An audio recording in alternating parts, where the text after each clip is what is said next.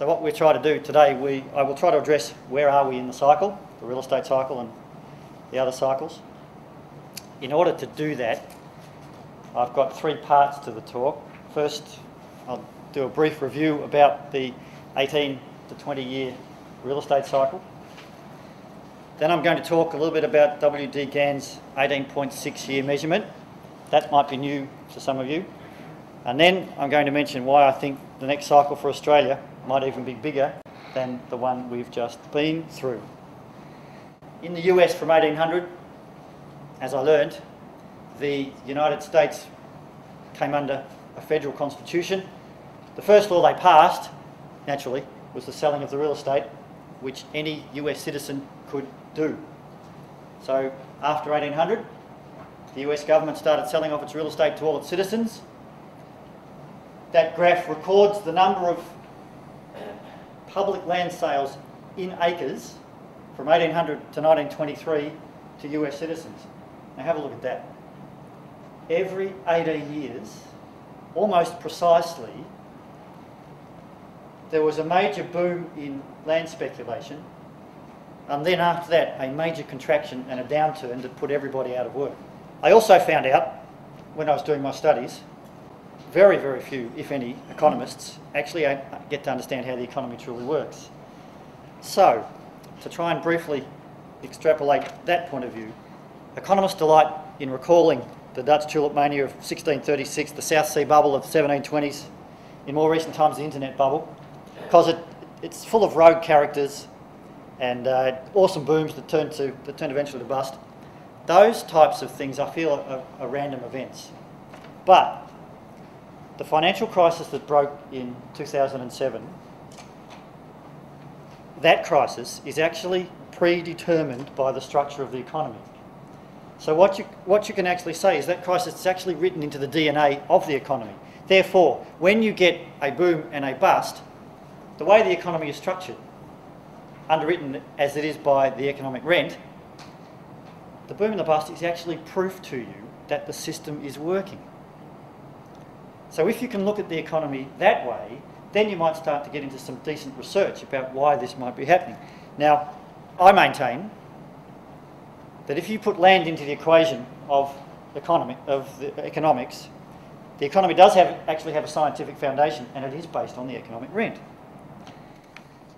The leading indicators that all the economists around the world, no one actually measures what I consider to be the real lead indicator, which is land price.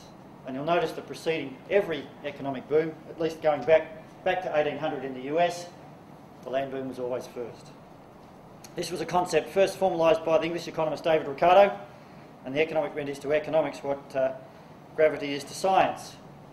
Now that led me to, after that, because my great passion and love is in forecasting, so it led me to formulate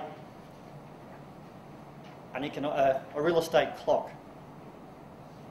The clock that most people would be familiar with is probably that one. Who's seen that decade clock mostly? Yeah.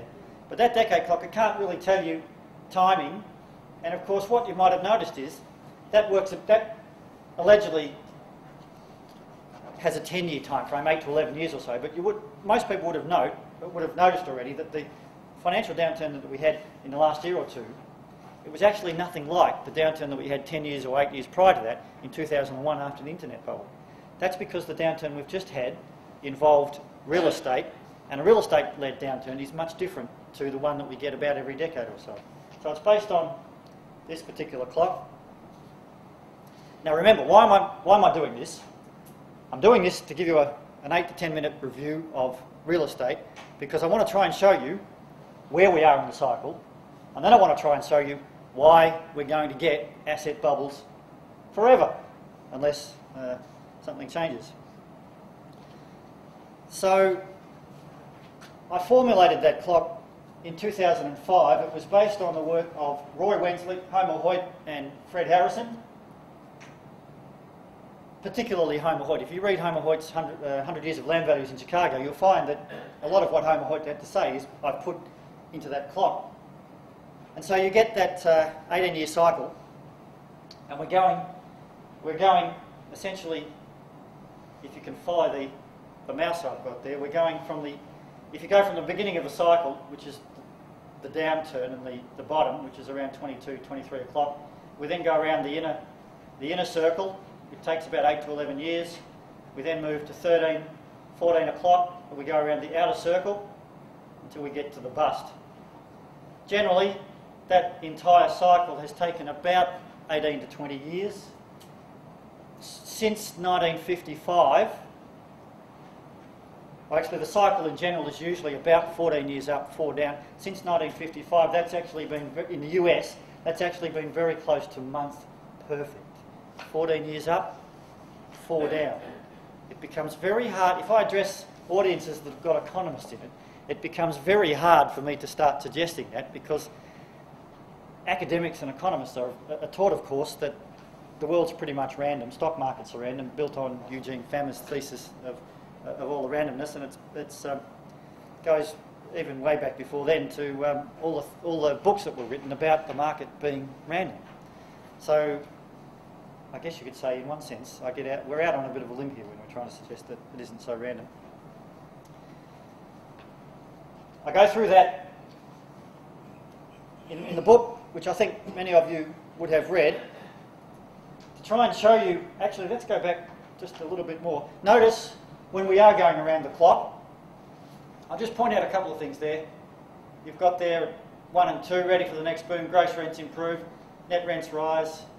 The higher rents equals higher prices for established buildings. It's more profitable then to build, and so on. Expansion in construction and expansion of banks, and so on. Let me show you, at least to show you that process has been going on for a long time now. I've got some figures which came out of the book. On the left-hand side, we've got the number of banks. That's the pink line. On the right-hand side, we are charting the loans outstanding, which is the blue line.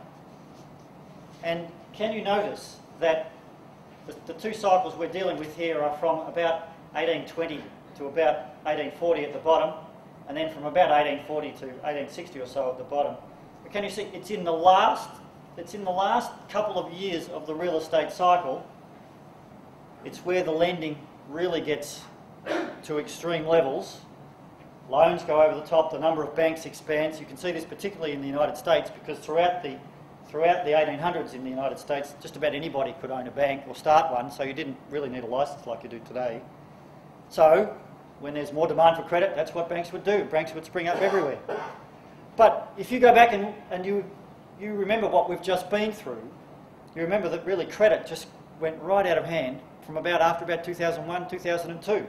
And so that's what happens towards the end of the cycle. So that's trying to show you from the point of view of the cycle, that's how the cycle moves. I put all that out for subscribers over many years, many of the emails that I did, and even back in January 2003, I was suggesting to all the people back then, the subscribers, the real estate cycle, and I know there's a few over here, would run the full 18 years again.